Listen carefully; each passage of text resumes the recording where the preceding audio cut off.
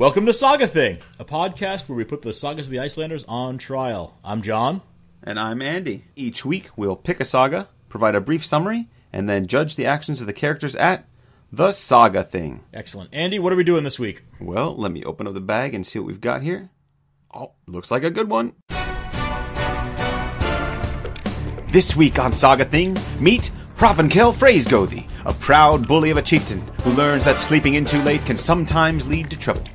Meet the toe-pulling farmer, Thorbjorn, and his hapless son, Einar, who discovers the value of keeping one's word. Sam Bjarnason, an unimaginatively named lawyer who dabbles in gruesome acts of torture. His lavishly dressed brother, Eyvind, and the noble Thjosterson brothers, Thorkel and Thorgeir, who sometimes travel great distances to lend a hand to the weak, and sometimes don't. Meet them all this week in Hrafnkel Saga!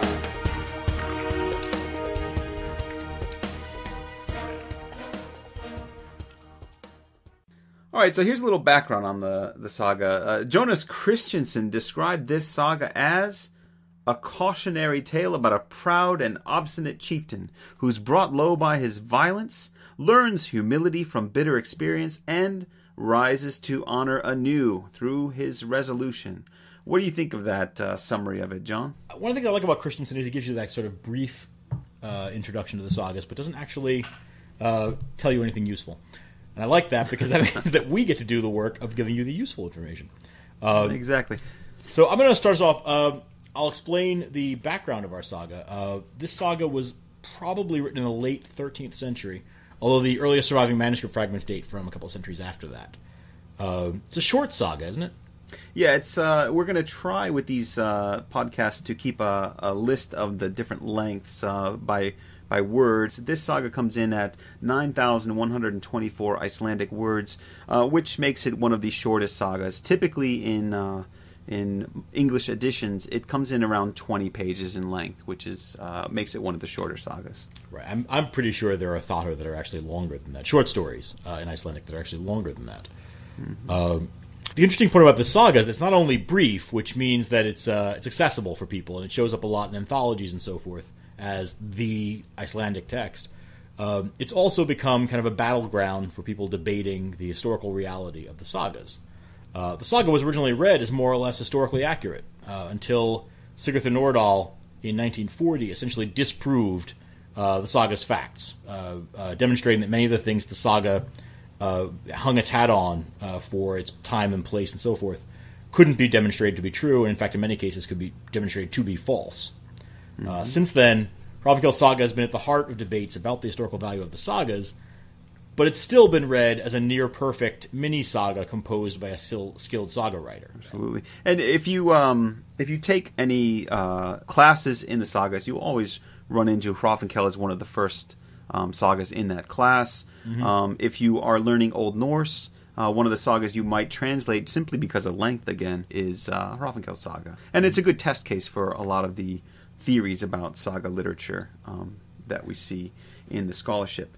One of the things we want to do really quick is provide a little bit of background information, a little bit of refresher for you in case you forgot or maybe didn't listen to, shame on you, our first episode where we gave background on Icelandic culture.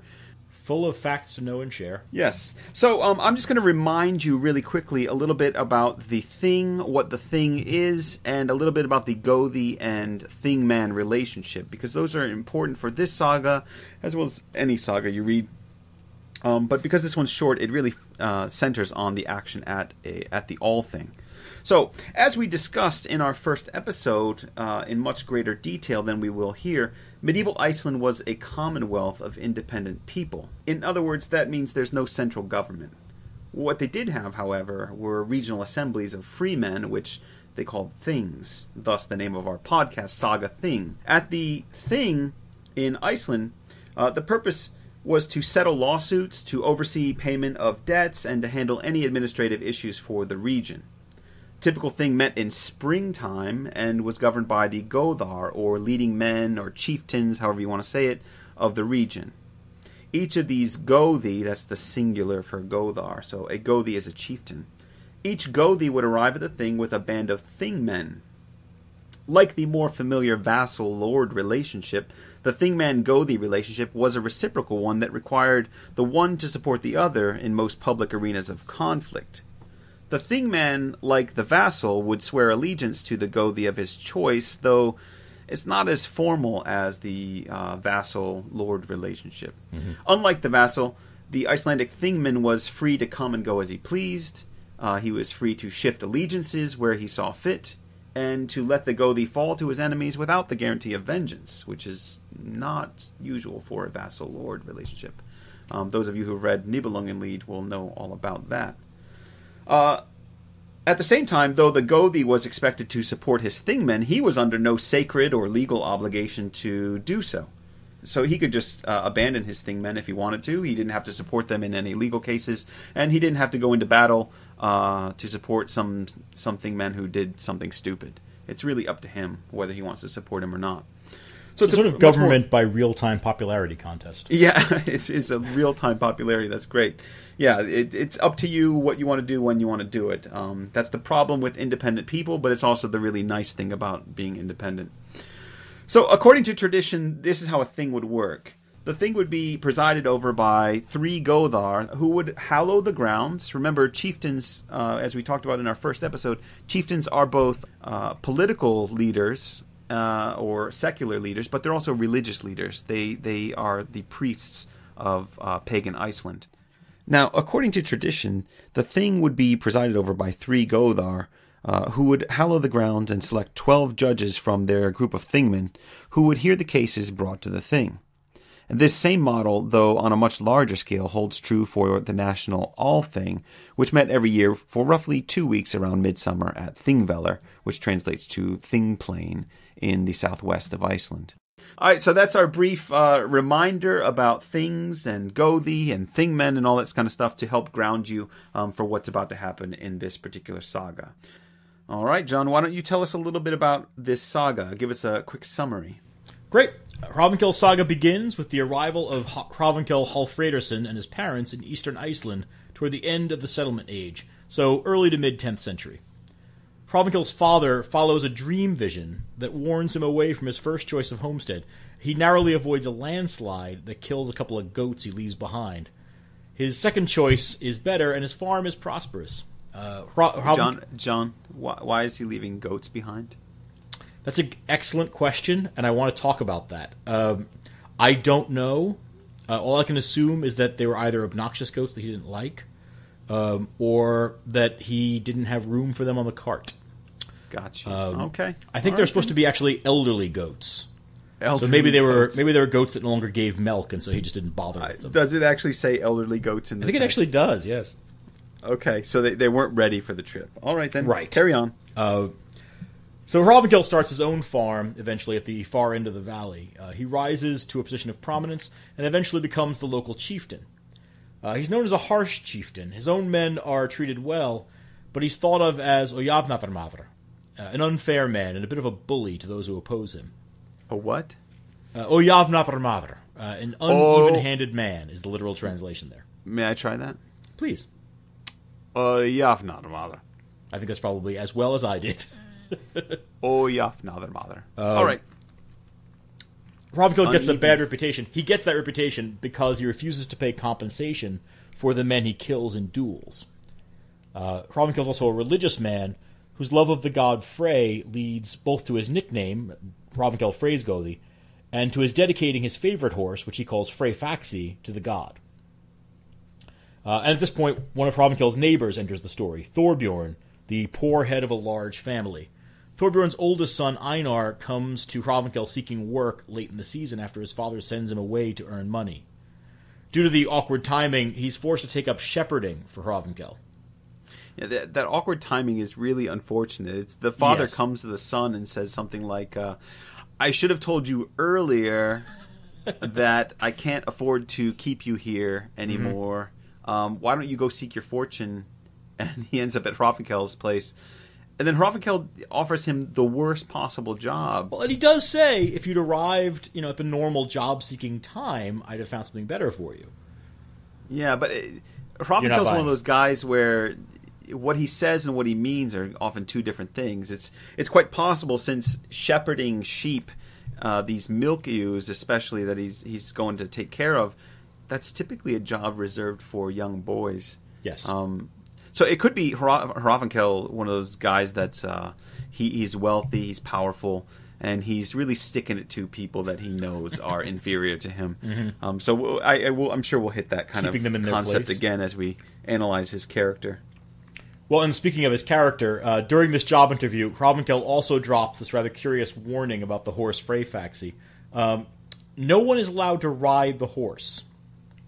Einar can ride any other horse in the herd, but Hrafnkel has sworn an oath to kill anyone who rides Freysgoði. That's quite reasonable. Sure. And of course, as narrative demands, a group of lost sheep mean that Einar needs a horse in a hurry, and Freysgoði is the only one he can catch from the herd. Right? Aren't the other horses are out frolicking? Yes, at the time, right? They frolic in a direction away from Einar. Right, he can't catch anyone. Right, but old Freysgoði, standing on his dignity, does not frolic and is therefore still as a mounted, statue, ready to go. Right. But after a day of hard riding, Einar finds the sheep, and they're actually not far from where he started. And when he dismounts, Freysgoði, sweating and frothing, bolts and runs to Hrafnkel's door, where he interrupts supper. Hrafnkel calmly sends the horse away after promising to avenge his mistreatment. So are you implying that the horse came to tattle? Yes, that's exactly what is going on. And Hrafnkel, I want to be clear, is not sort of shaking his fist at the heavens and promising to avenge this mistreatment. He pats the horse and whispers in his ear, "Fear not, I will avenge your ill treatment." Right. At which point the horse calms right down and goes back to his herd. Right. If I remember correctly, he calls him my fosterling. That's saying, correct. My, that is correct. My dear adopted child. Right, my stepson. I will take care of you. And he's as good as his word. The next morning, Hrafnkel rides up to the shepherd's hut wearing a dark blue cloak and carrying an axe. And this is a saga moment we'll see over and over again. The writer's use of blomklæðum, or a dark cloak or a dark blue cloak, to indicate a man bent on a killing. Right, and you could pay as we go through this podcast. We'll see this time and again. Clothing tends to be pretty important in sagas. Absolutely.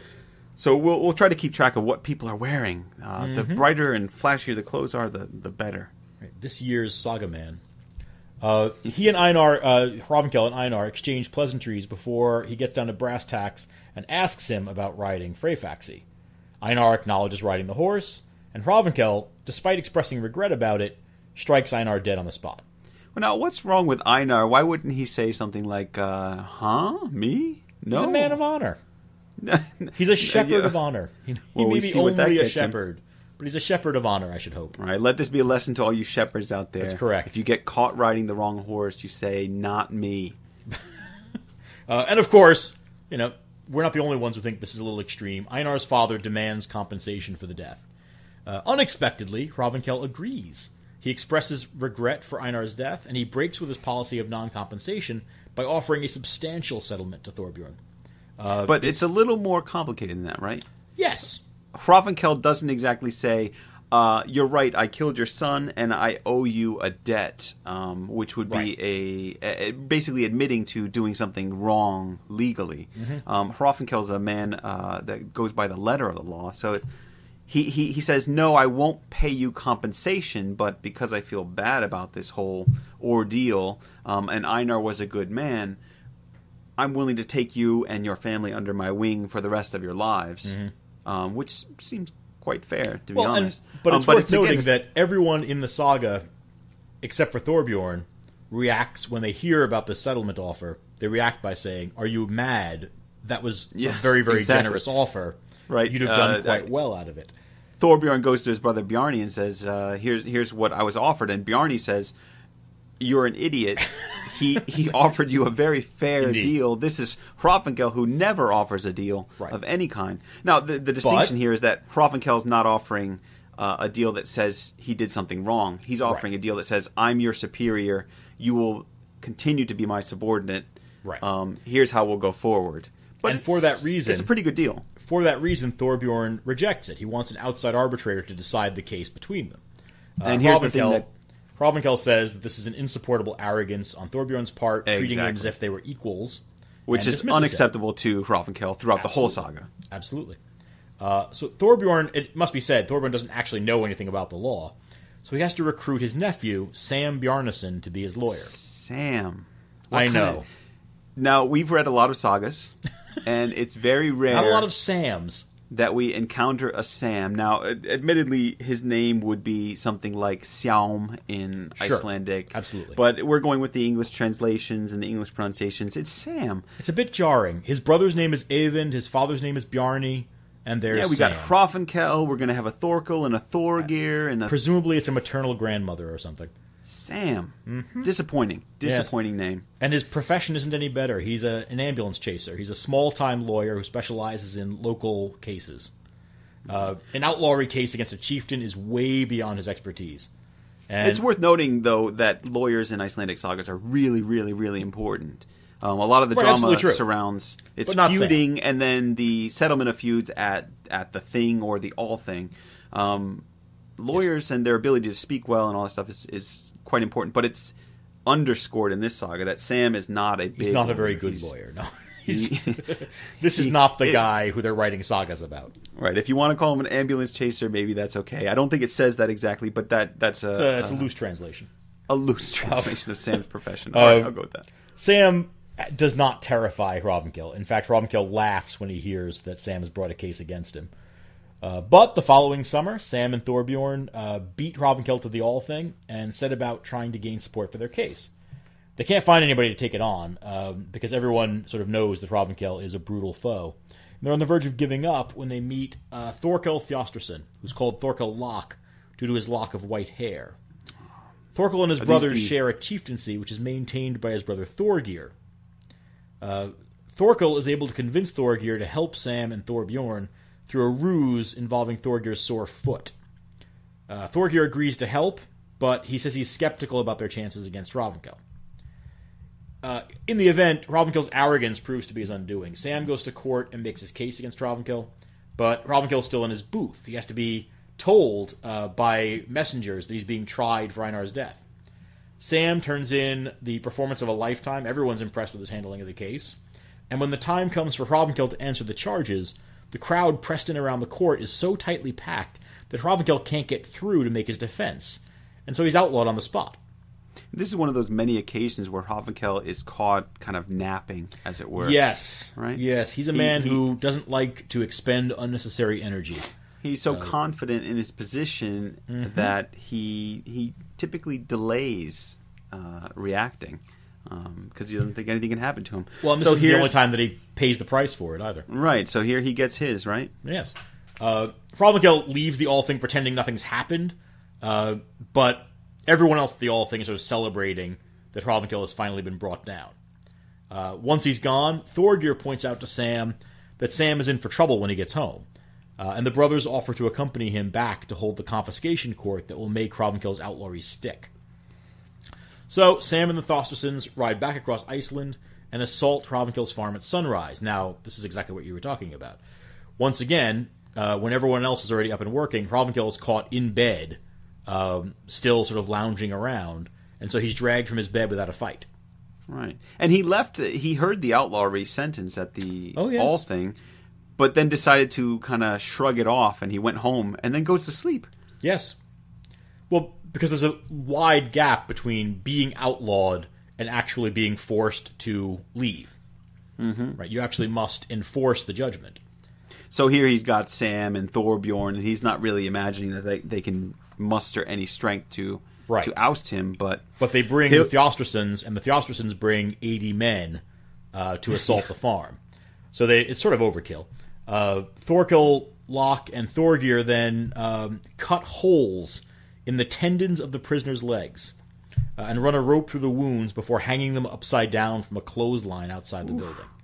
It's pretty grim stuff. Beautifully gruesome. This is the kind of stuff we come to the sagas to see. That's exactly right. And as you'd imagine, it gets Hrafnkel's undivided attention. Good stuff. Mm-hmm. Good stuff. The Thjostrsons advise that Sam should kill Hrafnkel at once, but Sam allows Hrafnkel to live. What? I know. Okay, John. Well, yes. We've read, as I said, a lot of sagas. If you torture someone, which we never see in the sagas. Right. You don't torture anybody. You better kill the guy, right? Yeah, I mean, it's hard to imagine Hrafnkel taking this lying down, as it were. Well, he can't get up because his legs are Right. punctured. Well, he can't get down because his legs are tied up. Right. All right, but so don't kill him. Well, but Sam takes everything from him. He takes the farm, he takes the livestock, he takes the chieftaincy. Hrafnkel is left only with his wounded legs and his wounded name.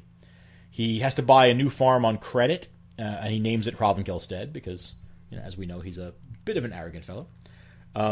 Meanwhile, Sam holds a feast for his new neighbors and offers to be their chieftain. And we're actually told that they are reluctant to accept him as their leader. And before they leave for home, the Thjostresens help Sam establish his position by performing one final service for him. They burn down the temple to Frey, and they kill the horse Freyfaxi. Oh, poor Freyfaxi. I know. When Hrafnkel learns about Freyfaxi's death, he responds stoically, "I think it's a vain thing to believe in the gods." Meanwhile, he's been busy rebuilding his life as a farmer, and he turns out to be very good at it. He rises to power and wealth again, and builds a second chieftaincy. He and Sam act politely when they can't avoid each other, and 6 years pass like this. Hrafnkel is quite a noble guy. Maybe not noble. He's an entrepreneur. Maybe that's the way I want to put it. Yes, I think that's a fair He's way a to say guy it. who knows what he wants, and he can get it, right? Well, and again, he's not one to waste unnecessary energy. Right? He's Right, not well, in a position to take revenge, and so he doesn't try.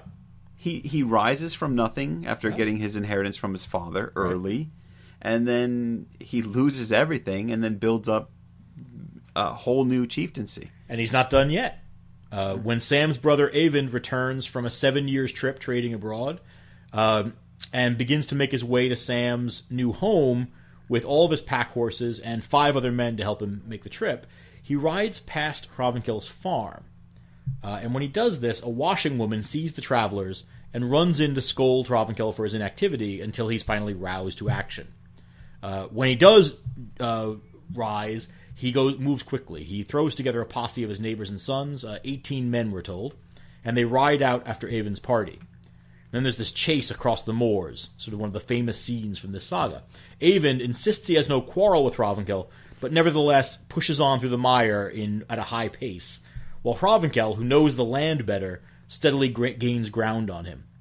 Eventually, Eyvind realizes he can't escape, and he halts the group at a knoll that offers sort of a defensive position. Can I say it's a little bit ridiculous on Eyvind's part, as you just saw your brother. Your brother tells you, hey, there's this guy, Hrafnkel. You remember this big chieftain that we used to live under? Yeah, I strung him up by his ankles. With all You really enjoy the ankle stringing up, don't you? With all his men and everything, but I let him live. And on the way, on your route, you're going to run by his house maybe. So don't worry, everything will be fine. Well, it's an open question. I mean, Eyvind says he has no quarrel with Hrafnkel, but he has to know that Hrafnkel has a quarrel with his entire family. Exactly. He can't be ignorant of that. Hasn't this guy lived in medieval Iceland his whole life? He's certainly not going to admit to any concern.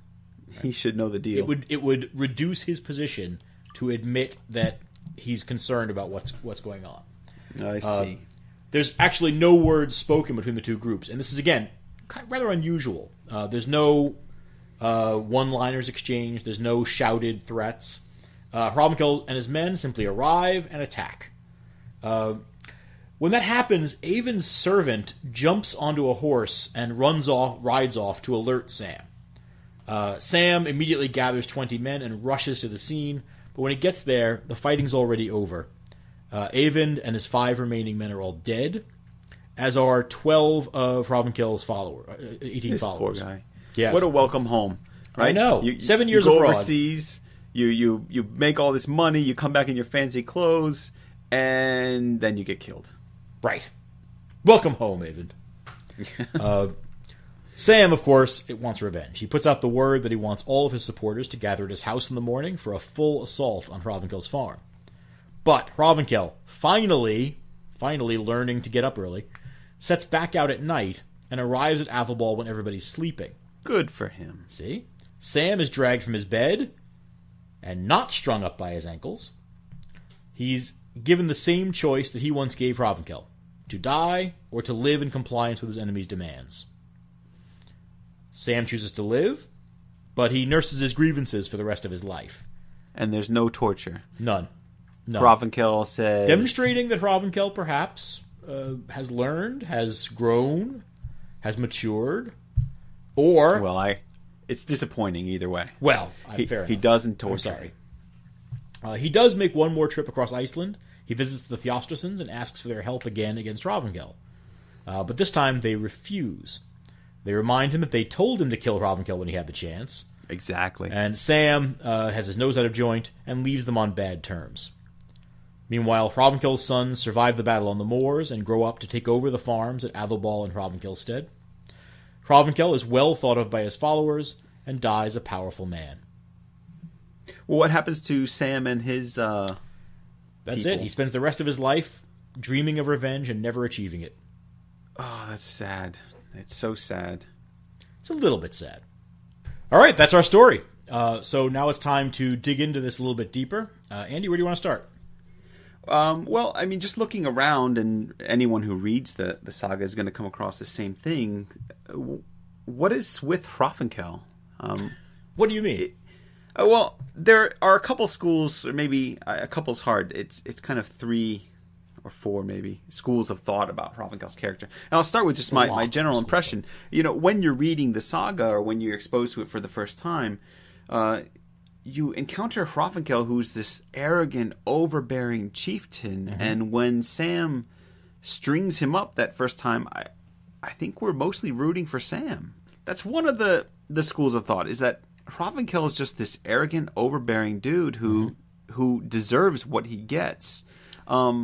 Right, I mean, up till now, we've seen the heartbroken father of a dead man desperately trying to sort of muster up some kind of a case against his son's killer. And it's hard to have a great deal of sympathy for Hrafnkel at that point in the story. Right, and the only complaint that Hrafnkel can really bring forward is that he rode my horse, which... you know, to my modern, fosterling. Let's remember, yeah, not just to modern readers, to modern audiences, that might seem a little petty. Fair enough. To Hrafnkel, it's certainly not. But Hrafnkel, you know, if you're going with this school of thought that he's a brute from start to finish, then it fits, because he wants to see himself as superior. He believes he's superior, and he's going to stomp on the little people the whole way through. Indeed, when he gets the opportunity to crush Sam, he does. So some people see him as a brute, right? He never really changes.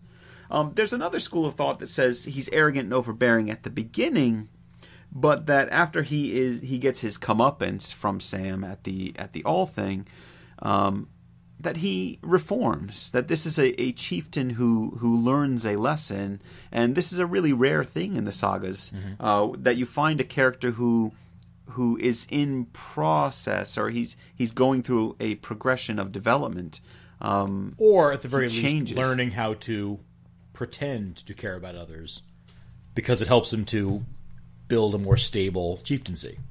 Well, that sounds kind of negative. Well, all right. But that is one of the interpretations, right? That so Theodore M. Anderson, who anyone who studies sagas is familiar with that name, and if you aren't familiar with that name, I suggest you look him up. Theodore M. Anderson describes him as the consummate politician who suffers some setbacks, yes, but he ends up rallying in the end. Anderson goes on to say that, you know, we can look at this text through one of two lenses. It's either a political lens, in which we're really focusing in on the office of the chieftain and what it takes to be a chieftain, or we can focus in on that moral lens and say, wow, his behaviors seem immoral, corrupt, wrong, so on and so forth. Anderson ends up concluding, though, that it's a kind of a combination of both. He says the text offers, quote, an array of the deficiencies that afflict the Icelandic chieftaincy. That this is really a text that's looking at the office of the chieftain, and whether it's Hrafnkel or Sam or anyone, we're going to run into a lot of problems along the way. And these are some of the things that we'll run into. So, again, we have two schools that we've kind of covered. I think that he ultimately can be viewed as not entirely bad, right? There's a scholar, Jan Geir Johansen, who published, I think in the 90s, mid-90s maybe, an article, The Hero of Hrafnkel Saga, and he argues that Hrafnkel is shown in a positive light from start to finish, which is a really that's controversial position, right? You know, traditionally Hrafnkel is viewed as a brute. Some people would argue that he rallies, learns his lesson, becomes a better person. Johansen's saying Hrafnkel from the very beginning resists lopping anybody else's head off for riding the wrong horse. But if you look at the law, and I mean this is the argument of the article, if you look at everything that happens in the text, Hrafnkel is always justified, right? Einar does break his oath, and he knows the consequences of doing so, but he does it anyway. And so Hrafnkel goes ahead and fulfills his oath. What kind of man would he be, one might argue, if he swore an oath to kill anyone who rode Freyfaxi, and then Einar rides him and he said, oh, well, you know, I made this solemn vow to the gods, and before all these men, I'm never mind about that. Well, and this is actually, maybe this is a good time to move on to my interest in the lawsuits. Okay. Which in this saga, there's tremendous fertile ground for discussion here. But the lawsuits in this saga, it's worth noting that although Hrafnkel has clearly earned his reputation as a harsh and merciless person, I'm sorry, I'm not buying that he's a good guy from the beginning. He's always very careful to operate within the law and within his rights. Right? According to the Gragas, right, the written version of the laws of Iceland, there are 9 types of assault in Iceland punishable by outlawry. What we're looking at in Hrafnkel Saga, in the fight with Einar, in the killing of Einar, is type 6. Einar kind of just stands there, doesn't he? Right. It's really a fight when you just sort of stand there with your shepherd's crook, say, yeah, I rode the horse. And basically, Hrafnkel says, I'm going to kill you now. And Einar says, okay. He doesn't say anything. He seems to take it very calmly, actually. Yeah, I guess you're right. So this is actually type 6 assault when one man fells another. Which, I mean, you'd think all successful assault would fall into that category, but there you are. The law is written as follows. So, where men go only one way from a killing, then the killer is to publish the killing as his work within the next 12 hours. He is to go to the first house where he thinks his life is in no danger on that account, and tell one or more men legally resident there and state it in this way. There was an encounter between us, he is to state, and name the other man and say where it was. If he leaves the man dead, he is to cover the corpse so that neither birds nor beasts may eat it. He must say where it is. If he does otherwise, it is murder. So, Hrafnkel rides home to Athelball, announces that he's killed Einar, and then sends men to bury Einar's body west of the shepherd's hut, and then has a cairn raised over it, has rocks placed on top of it. So, the saga writer goes out of his way to demonstrate that Hrafnkel is a killer, not a murderer. Right? That distinction is an important one for a saga. Murderers are the lowest form of scum. Killers, quite frequently, as you said, are justified. Yeah, and you see a lot of killing in the sagas. That's one of the things that makes the sagas interesting, is there's a lot of action, a lot of killing, a lot of bloodshed. Absolutely. And these are, in many ways, Vikings. Maybe they don't go a Viking, as it were, but go a Viking. They love a good killing now and then. Absolutely.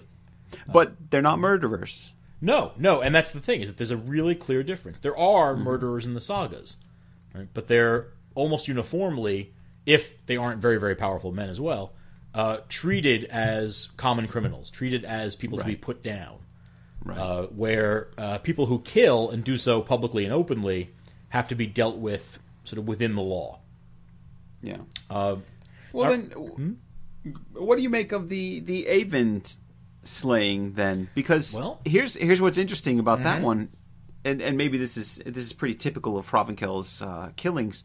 It's always done right near his property or in the territories that he controls, so he can kind of just go home and tell his washerwoman or whoever that he killed whoever it is, right? His enemy. So in the case of Eyvind, Eyvind's running by his house. He chases him down. And the first house he goes back to after completing that killing, as far as the saga makes clear, he goes home. Right. Tells the people in his own house that he killed Eyvind. He doesn't cover that body, but I think he assumes Sam's on his way, and Sam will cover it up, maybe. Yeah, it's not terribly clear whether he intends to do anything about the pile of corpses left out on the moors. Yeah. Because remember, it's not just Eyvind. It's Eyvind and some 16 or 17 other people all piled up around him. And in that case, it's a little bit less clear. But of course, we also don't know whether Hrafnkel actually kills anyone. Right? We don't actually see that fight. I think it would be a tragedy if he hadn't killed anyone. I agree. But the curtain of obscurity is pulled over the scene. Yeah. We know nothing. We follow the servant back home to Sam. Right. And so we see the corpses, but we have no idea who's responsible for whom.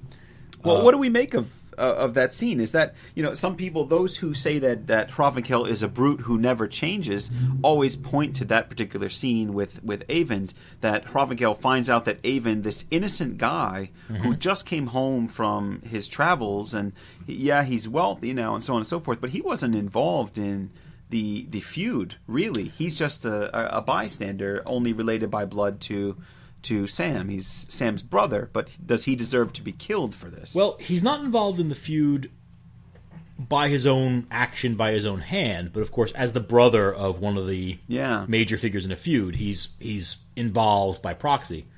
Right. But also, Eyvind's trip home, or Eyvind's trip to Sam's new home, takes him and his caravan past Hrafnkel's new farm, and that may be a provocation. There's reason to think that Eyvind is sort of moving out of his way to irritate Hrafnkel or to rub Hrafnkel's nose in his family's good fortune. Just let me set the scene for you. Eyvind is riding in the early morning, right? So the sun clearly shows off him and his men as they ride past Hrafnkel's farm. They've got 16 pack horses laden down with treasure and goods from overseas. Eyvind is described as wearing very brightly colored clothes, right? That sort of rainbow clothing that successful traders often wore home to Iceland to show off that they've been successful. And they ride slowly and in file past the farm at a time when people will be up and about and can see them. There are similar rides in other sagas. In Njal's saga, Hrafnkel rides past Gunnar Hamundersson's farm. In Vatnsdala's saga, Berg the dog rides past Thorstein's homestead. It's always taken as a deliberate challenge. Anytime you ride immediately past the farm of somebody with whom your family has a feud, you're trespassing. Right? You're crossing their property in order to be within sight of their home, and you're indicating a contempt for them and for their home. In fairness, no matter how provocative Eyvind's being, it does no good if Hrafnkel doesn't see it. And because it's happening early in the day, as we know, Hrafnkel is still in bed. Yeah, he's sleeping.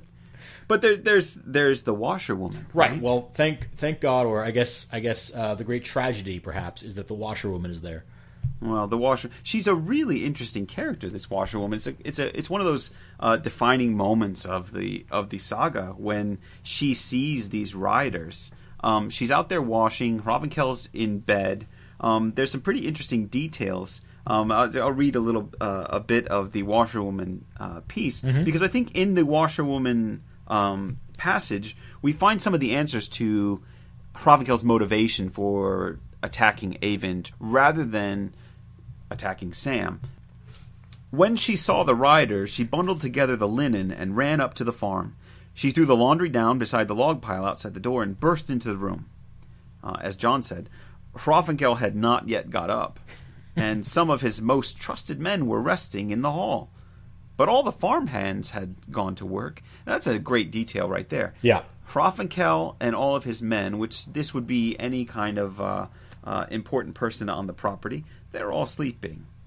But anyone who has actual manual labor to do, they're already working. So that might suggest that Hrafnkel's continuing this notion of superiority over other people. Right.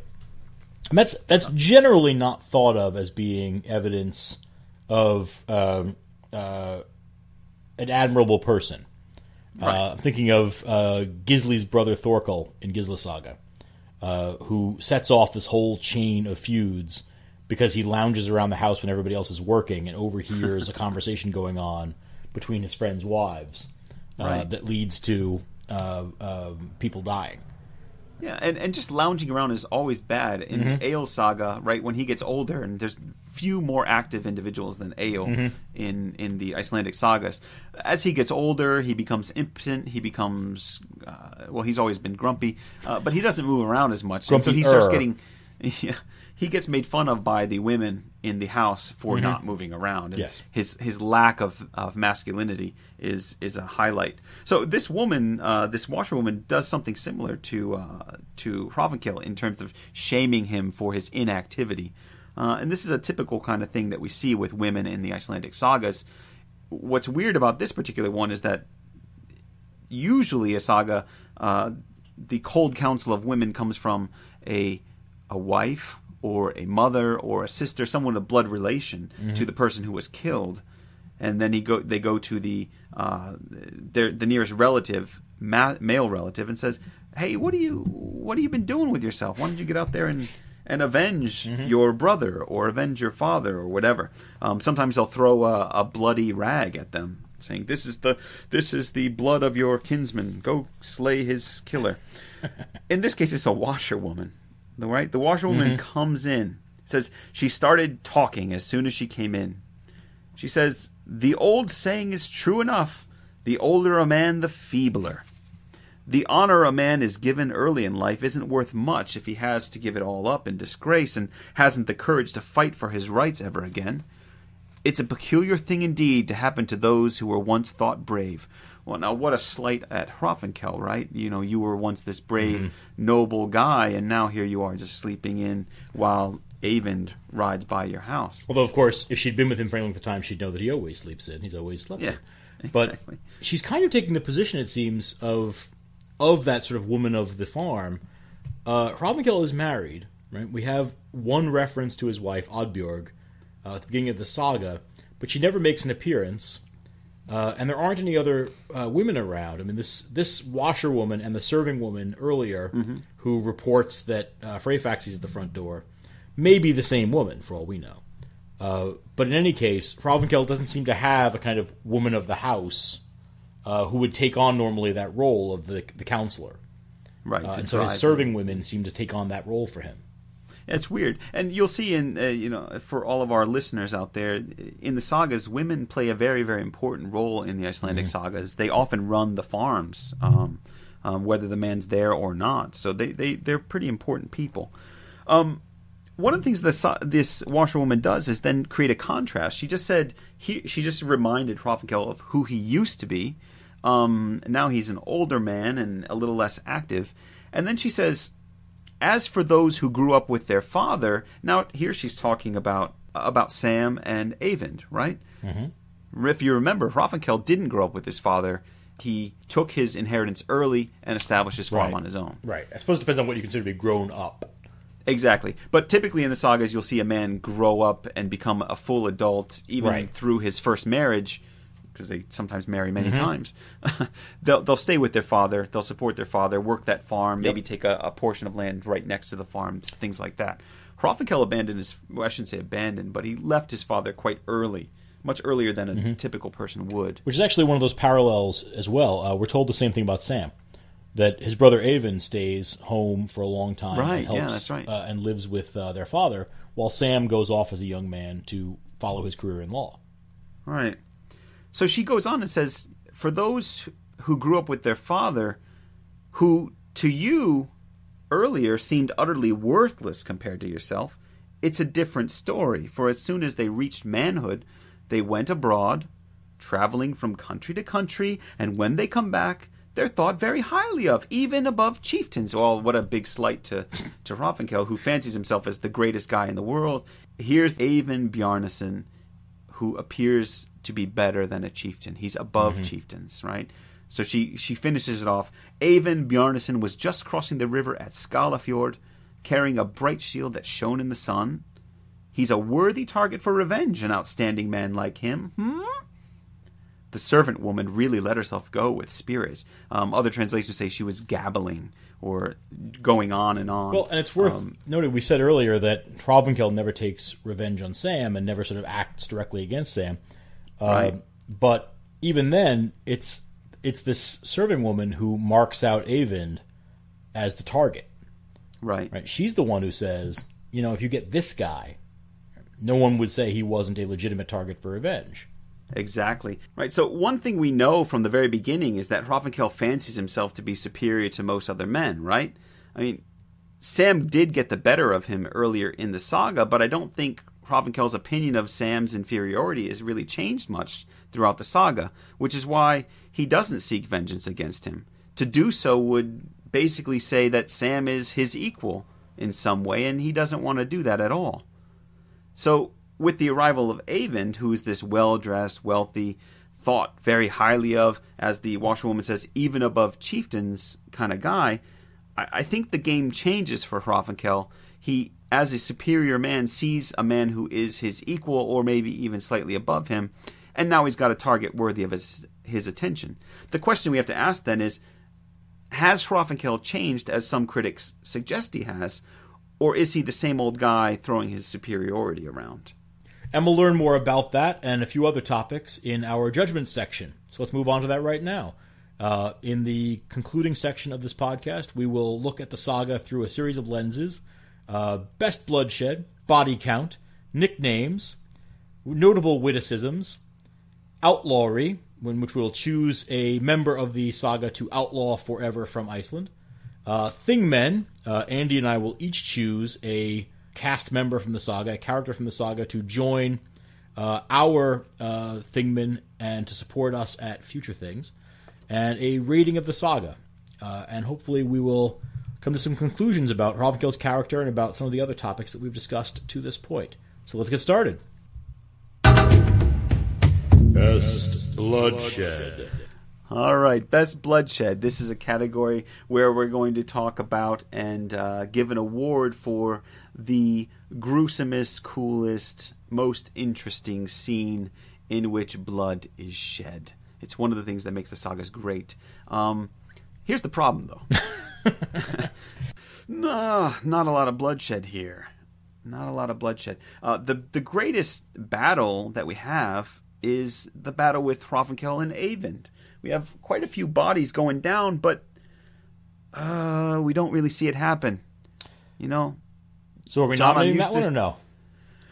Yeah, we're nominating it just for the heck of it. But, I'm used to seeing spears going through guys' stomachs. I'm used to seeing arms or legs lopped off and then clever jokes made at the expense of the person who is missing a limb. That doesn't happen in that scene, but that is a scene where a lot of blood is spilled. So that's the first one, Eyvind. All right. I'm going to throw in, and partly, as you said, because we have only a few options here, I'm going to throw in the death of Freysgoði. A horse. Yes, because they don't just kill the horse. It would be one thing if they just killed the horse. It's how they kill the horse. The Thjastursons led the stallion across the meadow, and I'm going to read just a bit from the saga here. And then down along the river. Along the farmstead there are high cliffs and a waterfall with a deep pool underneath. They led the stallion onto the bluff. Then the Thjastursons pulled a bag over Freysgoði's head, tied long heavy poles to his flanks, fastened a stone to his neck, and with the poles they pushed the horse over the edge. That's good stuff. Now, to me that means not only do they feel the need to sort of kill Freysgoði in order to sort of cleanse the farm, cleanse the property, but they put the bag over his head, which could just be, it's a horse you're bringing to the edge of a cliff, you don't want to shy. Right. And when I read it, I see them taking a horse up to the edge of a cliff. A horse is not typically going to say, "Oh, what a nice cliff! I wonder how it would feel to jump off this thing." But the bag over the head, there's only one other kind of individual in the sagas who dies with a bag over their head, and that's a witch. We have a number of witches in the sagas, which are killed exclusively by having a bag put over their head, so they cannot give the evil eye. The horse is also, a stone is put around his neck, and then the poles sort of leading him off the edge. To me, there's something about Freyfaxi that the Thjostolfsons are afraid of. This is a sort of supernatural horse. Right. Well, it's definitely a horse that can tattle on any wrongdoers. Right. And there's been foster child to both Hrafnkel and a god. And so that death, not terribly bloody, not actually a human being, but certainly the most interesting death in the saga, I think. Absolutely. So the only other one that really comes to mind, John, is the torturing of Hrafnkel. It's a pretty dramatic scene. In fact, it's one of the more dramatic scenes you'll see in saga literature. Though this is a short saga, it's really noteworthy for this particular moment. What you have is Sam and the Thjostolfsons show up at the house early in the morning. Like you said, Hrafnkel is still in bed. They take him. They push everyone outside. Women and children are herded into a single room. There's a storehouse, and between the storehouse and the wall of the farmhouse, there's a beam they have for drying clothes. And they lead Hrafnkel and his men up to this beam. Hrafnkel is pleading for his men. He's pleading for himself. He knows that Sam is going to do something horrible. He wants his men to be spared. They've done you no harm, he says, but you can kill me without any discredit to yourself. I'm not going to plead for my life, but I ask you not to torture me, for that would bring you no credit. Thorkel Locke, the fancy-haired boy, says, we've heard about how little mercy you've shown to your opponents, and it's only fair you should be made to feel the pain now. Then they got hold of Hrafnkel and his men and tied their hands behind their backs. After that they broke open the storehouse and took some ropes down off the pegs, and then they drew their knives, cut through the prisoners' heels behind the tendon, pulled the rope through the holes, strung the 8 men together, and hung them from the clothes beam. You're getting just what you deserve, Hrafnkel, said Thorgeir. You must have thought it very unlikely you'd ever be so humiliated by anyone as you are now. That is the smack of a prepared speech. That doesn't seem like... Doesn't seem like he's just talking off the cuff. That sounds like he sort of planned to say that. Well, he had that ride across Iceland to put it together. Right, fair enough. They had plenty of time to think it over. When I get there, I'm going to say this.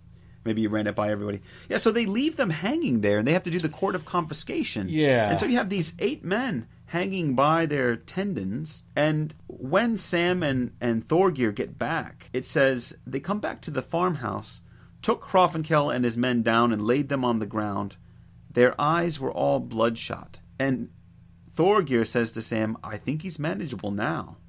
Of course he is. That notion of the eyes being bloodshot, it's striking. It's a minimalist description, but boy, it suggests someone who's seen this kind of thing. And for that reason alone, the gruesomeness of this thing, I think it's the clear winner. Well, and it's so uncharacteristic. I mean, there's really not a lot of torture sequences in the sagas. No, you don't see that at all. I think it's Arthur McEwen says that this is actually an echo from Homer.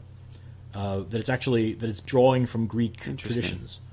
This scene of people being sort of strung up by their heels and hung upside down and allow for the blood to pool in their heads and so forth. Yeah. No matter where it comes from, it's pretty awful. It is, and it really it's a nice moment for calling into question Sam's character. Yes.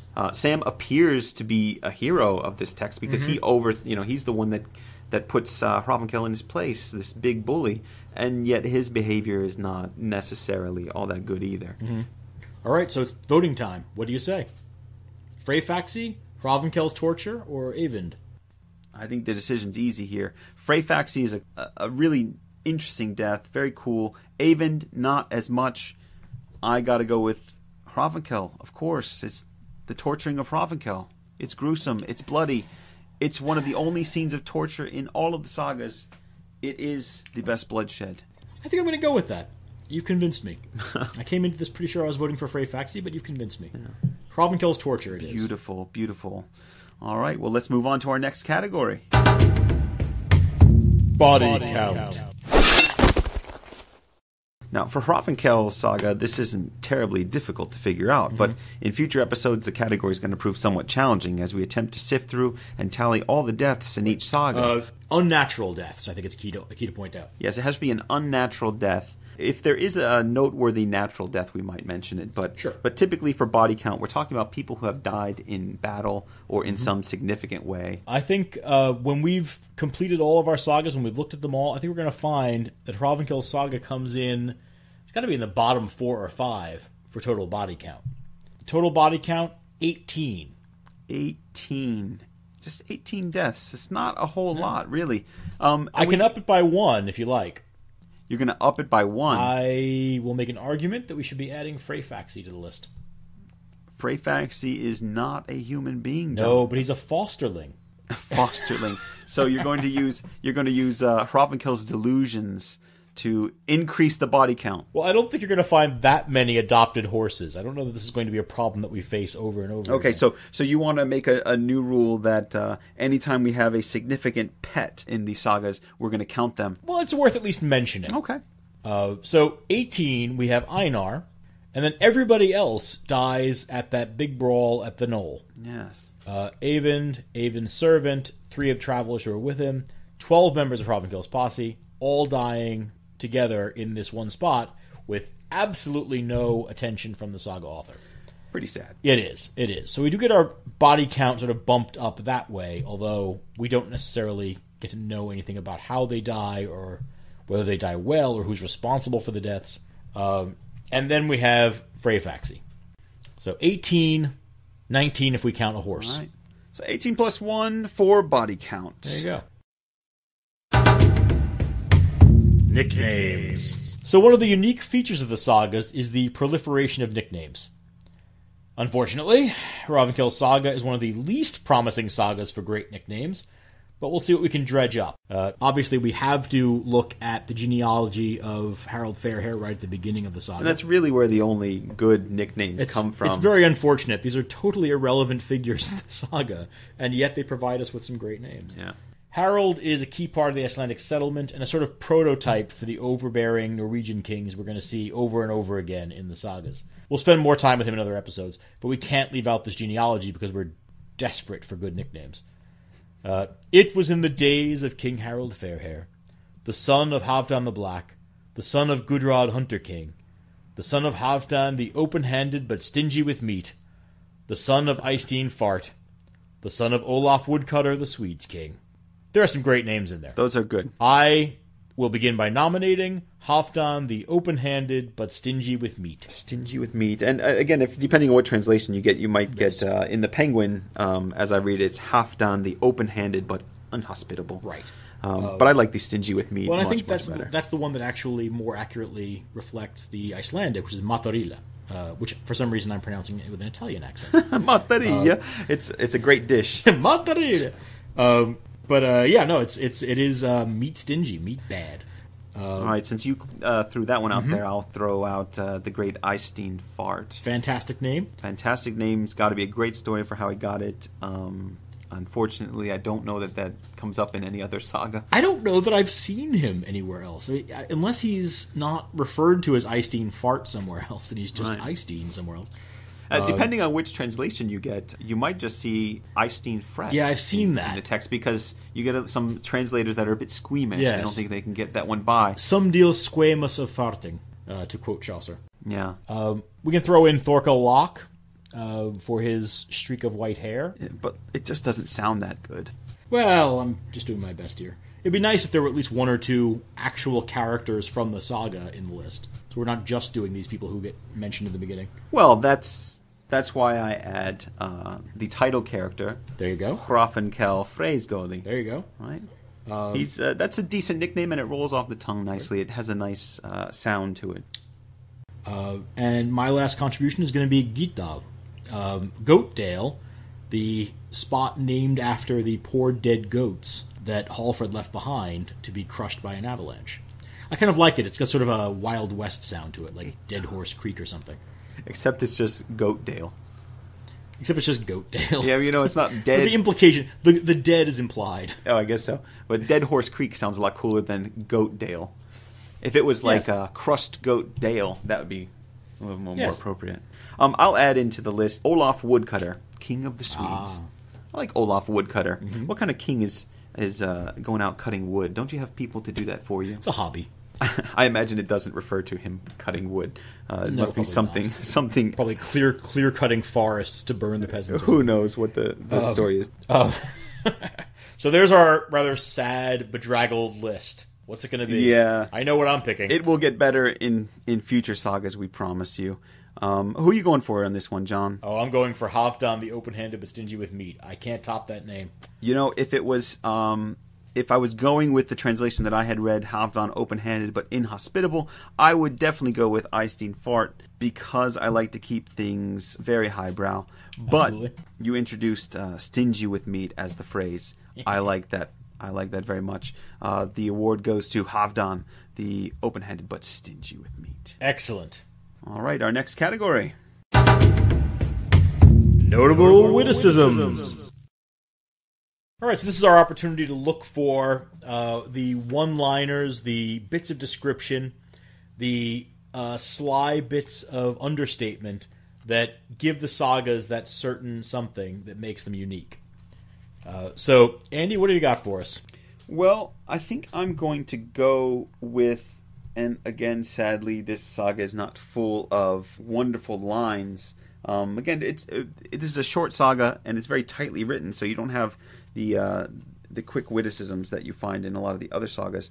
I'm going to go with what happens when Thorbjorn, the father of Einar, is going in to get the support of the Gothi Thorgeir. He goes into Thorgeir's booth, and he's advised by Thorkel, that's Thorgeir's brother, to go in there and pull on the toe of Thorgeir, because Thorgeir's got a boil on his foot, and he's resting that foot. So he runs in there, pulls on the toe. Thorkel gives this brilliant speech to his brother about how the physical pain he just felt from the pulling of his toe can't possibly match the pain that the father feels at losing his son, blah, blah, blah, blah, blah. And Thorgeir wittily replies, "Well, I didn't kill his son, so there's no need for him to take it out on me." I love it. It's good. It's not Oscar Wilde, but it's it'll get us started. It's a pretty good line. Thorgeir doesn't say much in this saga. It's true, as a matter of fact, but that's his introduction to the saga, and it's a hell of an introduction. I'm gonna go with something a little bit earlier in the saga. We said earlier that Sam, the ambulance chaser, is reluctant at first to take up a case against Hrafnkel. And he also is reluctant because he's one of the many people who tells Thorbjorn that he was a fool to turn down Hrafnkel's first offer. But Thorbjorn insists. He criticizes Sam, saying that essentially you kids today like to talk big, but you don't like to actually get involved in anything that scares you. And Sam's response, where he agrees to take over the suit, "I'm very reluctant to bring an action against Hrafnkel," said Sam. "I'll do so only because we're kinsmen, but I want you to know that in my opinion I'm helping a fool in helping you." All right, so those are the only two good lines in the whole text. And I think, an honorable mention to, I think it's a vain thing to believe in the gods. Oh, that's a good one, yeah. But not necessarily But not really funny. clever. Not a witticism per se. All right, so those are two somewhat notable witticisms, and now we're going to get down to the dirty work. Up next... Outlawry. So it's time to decide. Somebody in this saga is being outlawed. Somebody is being sent out of Iceland, voted off the island, never to return. That seems cruel. Yeah, and again, hard in this one. Not a lot of... I don't think it's going to be that hard to find someone to kick out. Really? I can think of a couple of people I would like to see the back of. Okay. The obvious choice seems to be Hrafnkel, right? Well, we have to put him in there, obviously. You say, Hrafnkel's this nasty dude. He doesn't pay compensation. He bullies people. He throws his weight around. I don't know that I want to outlaw this guy, though. Well, now the problem is we're both going to have to choose a Thing Man as well. And, boy, there aren't a lot of people you'd want as a Thing Man. And it'd be a shame to see one of them put on a ship and sailed off. Right. I'll give you a couple of other ideas.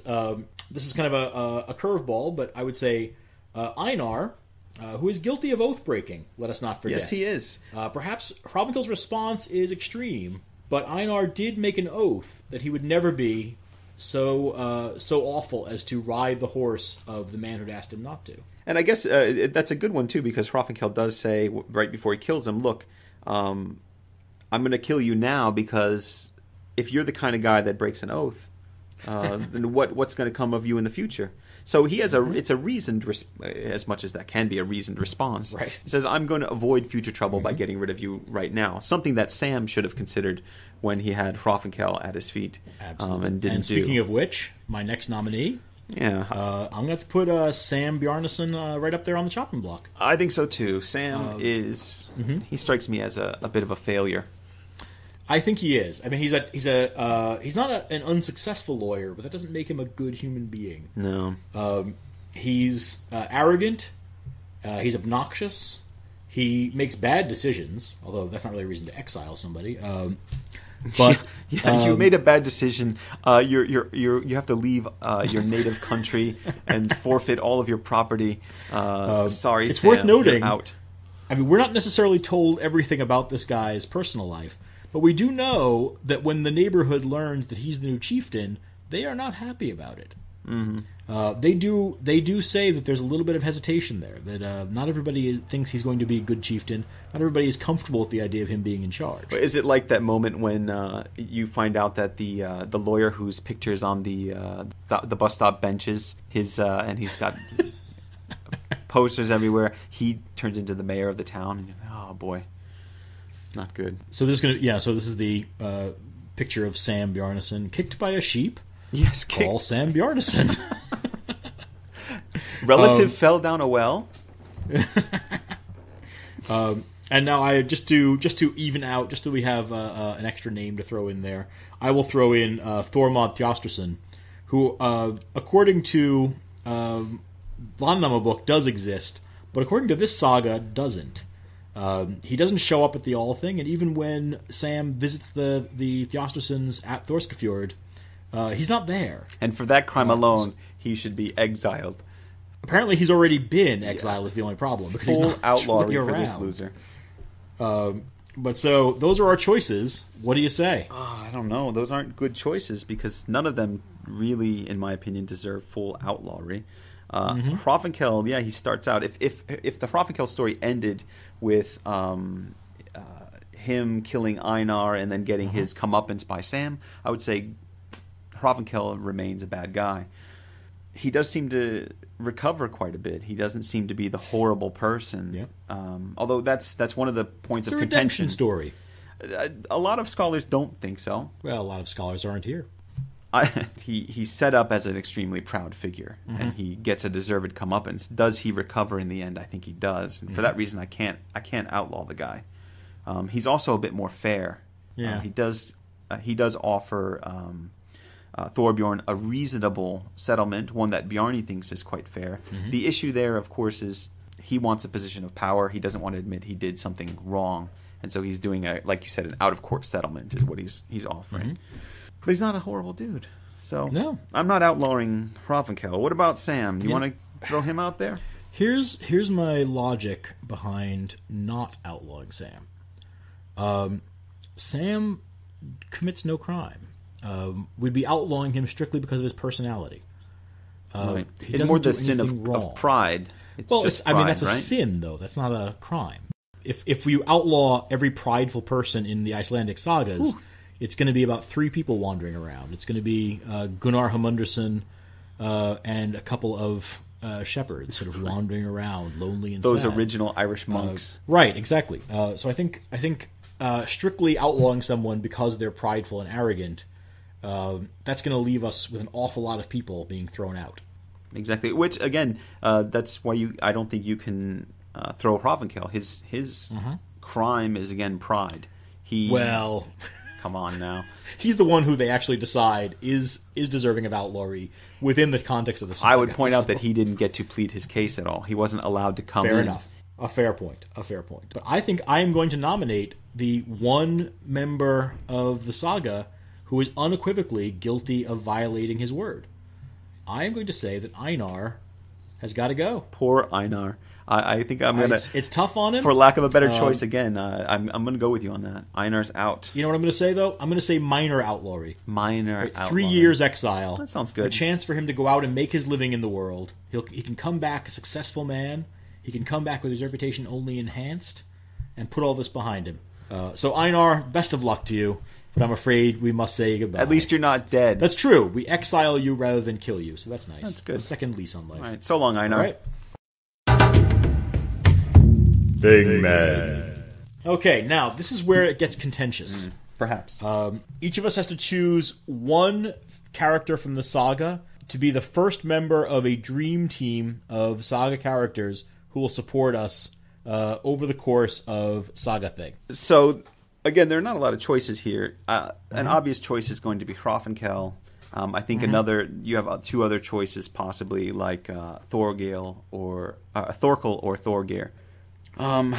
Based on All good his choices. On the other hand, Sam's a good lawyer, and you might need one. I'll get a good lawyer later on. I'm not worried about a lawyer. You've got your eye on the Owl Saga, don't you? I can do better than Sam. So, Thorgeir seems like a good guy. Thorgeir and Thorkel both. I think I'm going to leave them to you. Because I'm taking Hrafnkel. You're taking Hrafnkel. I'm taking... He is a champion. He is a proven winner.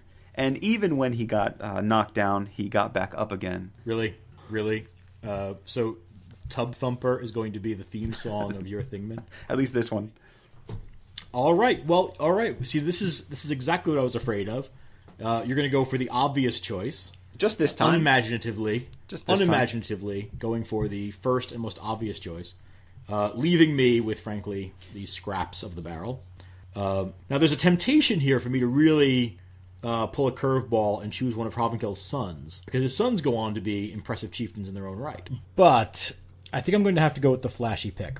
I'm picking Thorkel Locke. It's reasonable. He's got a highly developed sense of honor. He believes in doing what's right. He's eager to prove himself by challenging the powerful. That's the kind of man I want on my side. That would have been my argument. Had you gone first and chosen Hrafnkel, I would have gone with Thorkel as well. So, would you? Yeah. I think that's a good choice. Well, there you go.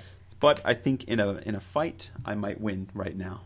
Well, it's very early going yet. Let's wait until we each have 3 or 4. Your guys can't even be bothered to travel the distance half the time. So, my guy may sleep in. Which means we're unlikely to have to fight you. That's true.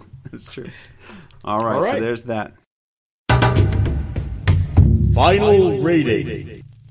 It's time to give our judgment, our final judgment. What do you rate this saga, John? 1 through 10, 10 being the best. Well, it's a tidy little saga, and I've got a soft spot for sagas that highlight the legal stuff. But I think this is a short saga. It's a saga that doesn't give you a tremendous amount to work with in terms of subplots, in terms of entertaining dialogue. But it's a classic saga. It's got all the bits and pieces. There's a reason why it's become the kind of test case for theories about the sagas. It's got every last thing that you expect in a saga, with no fat. It is the Weight Watchers of sagas. I like it. On the other hand, I can't go too high. In terms of scope, it's barely a saga. The entirety of Hrafnkel Saga could get lost in Lockstyle Saga's backyard. It's like a saga appetizer. You sound so grim. I'm sorry. I'll give it a 5 for being a solid story. And I'll add 1 for Freysgoði being shoved off a cliff with a bag on his head. So 6. I'm going with 6. All right. Well, I mean, it's one of those sagas. It's hard for me because my initial impulse is to rate it really high. But like you said, it's so short. And as we go through our different categories, it's kind of exposed for not having as much going on as we really want. Doesn't have the nicknames we're looking for. The bloodshed's missing. Mm-hmm. When we go through our outlaw resection, none of them are really so horrible that we want to outlaw them. So we and honestly, we were kind of scraping the barrel for Thingman as well. But as far as it being short, it's not that it's a poorly written saga. Sigurd the Nordahl said, all things considered, Hrafnkel's saga is one of the most perfect short novels in world literature. That's really high praise. But it doesn't quite offer as much as what we really enjoy in the sagas. And for that reason, I'm going to go with a 6.5. All right, a 6.5 from Andy, a 6 from me. And next time, we're going to be covering Erbija Saga, a more complex saga, but with a lot of our favorite saga figures, including one who I know is Andy's personal favorite, Snorri the Gothi. So until then, thanks for listening, and we'll see you next time. Thanks for listening, and be sure to look for new episodes and information about our podcast on our website, sagathingpodcast.wordpress.com. Feel free to leave a comment and or like us on Facebook, where we go by Saga Thing Podcast. And don't be shy about following us on Twitter at Saga Thing Pod. And the social media is a lot of work.